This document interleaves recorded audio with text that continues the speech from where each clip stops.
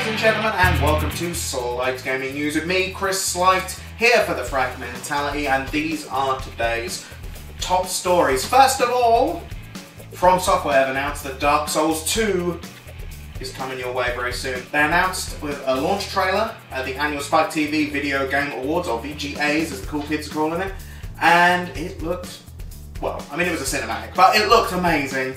More Dark Souls is never a bad thing. You may have noticed it's generally sitting at the bottom of the pile of doom, so love me a bit of Dark Souls. The one thing they have said, or in fact two things they have said, it's got a new producer who worked previously on the last couple of games, Demon Souls and Dark Souls, and also it's going to be a bit more approachable to other gamers who may not have got into the whole you die all the time mentality of Dark Souls.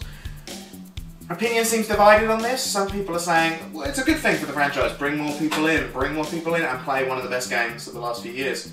However, there are others that are saying that this will detract from the amazingness that was Dark Souls. Genuinely, a game you had to think about, plan your strategy, and also reminded you of old school, less forgiving 8 to 16-bit games. And the games just didn't care what you fought, didn't care if you were even there. The game would just keep going either way. You could die. Well, what do I care about you? I'm not here to make you have a laugh or a good time. I'm here for myself. So get out of my house. What are you even doing here? People say that would detract from the game, but who knows? I'm hoping they go for more of a Hitman Absolution style, where you have a purist mode, which can be like the original Dark Souls or Demon Souls.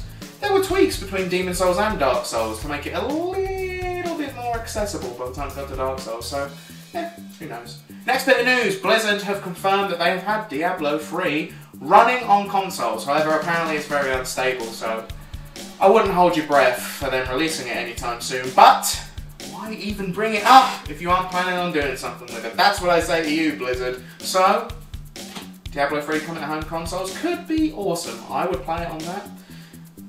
Developer Naughty Dog, well known for the Uncharted series, or Crash Bandicoot if you're cool, have announced that The Last of Us is going to feature multiplayer. Now, a number of people online have been getting a little upset, saying that this is going to detract from the game, that this is just some sort of tacked-on thing that's not really going to help anyone or be good in any way. Well, anything, just drain resources from the single player because developers will be trying to tack on multiplayer. However, Naughty Dog have come out and said that they have a separate team working on multiplayer. It's detracting nothing from the single player campaign, so you don't need to worry.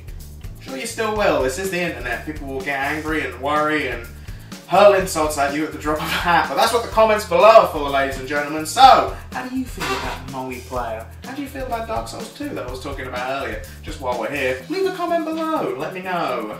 See what you think. I like to find out. I respond to them sometimes. So, get on it, ladies and gentlemen.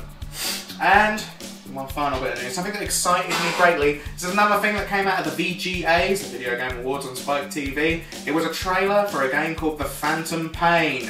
Now, go over mullet and a beard by a developer that you've never heard of from Sweden? Conspiracy, says I! Most people are thinking this is in fact a trailer for Metal Gear Solid 5. Konami are set to announce something very soon. They said there's going to be a big announcement, so could it be that The Phantom Pain is indeed Metal Gear Solid 5? People online have even lined up all, you know, the little lines that appeared above the name. If that could appear here, that would be awesome. Little lines above The Phantom Pain. People have even managed to link that up so it spells Metal Gear Solid 5. But, nothing confirmed from Konami yet. Personally, if that is Metal Gear Solid 5, what has gone on there? That looks amazing. That trailer was brilliant. That was played nothing like a standard Metal Gear Solid sort of trailer. I was amazed. I'm a big Metal Gear fan, what can I say? Going back to Metal Gear Solid on the PlayStation, I loved it! So Metal Gear Solid 5, bring it on, ladies and gentlemen. But yeah, if it's not, Phantom Pain also just happens to carry a bearded mullet man who apparently lost an arm, so I'll play the Phantom Pain. If it's anything as good as that trailer, amazing.